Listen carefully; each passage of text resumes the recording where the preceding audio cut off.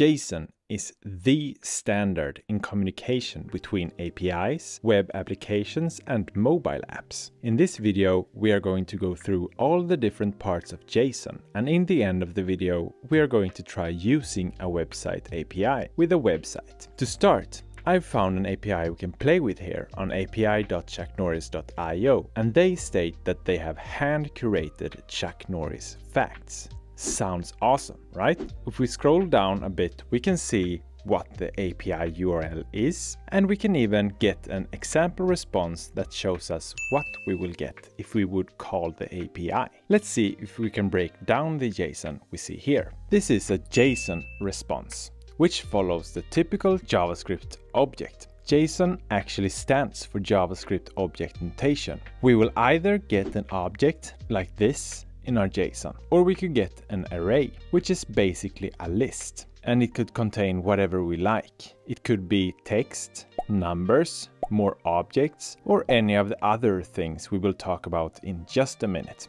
But first, let's go through the structure just a little bit more. We have something we call a key value pair. So imagine you have a dictionary and you want to look up duck.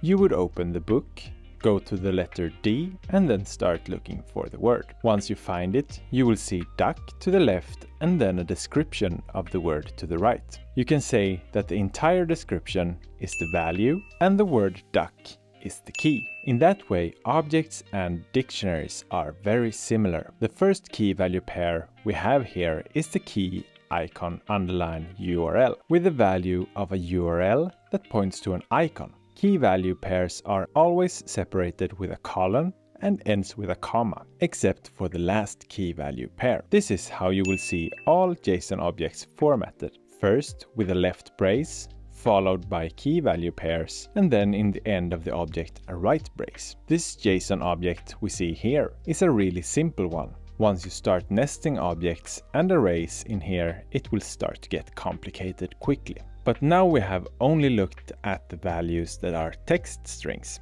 and learned about objects and arrays. There are a few more types of values we can use, and they are numbers. This can be any numeral without quotes around them. They can be integers like 42 or decimals like 3.14. Booleans are simple true or false values and are written as true or false without quotes. Null represents a null value, which is basically used to denote nothing or a lack of value. It's written as null without quotes. Alright, now that we have learned all the technical parts, let's see if we can use this API with the JSON response in a real web application. This llama came to me in my dreams and told me he wanted to tell Chuck Norris jokes, but he didn't know any, so I thought that you and I could help him out. We can use the API from earlier, which gives us Chuck Norris jokes in a JSON response. So let's see if we can plug it into our website. I gave our llama buddy a home in the middle here,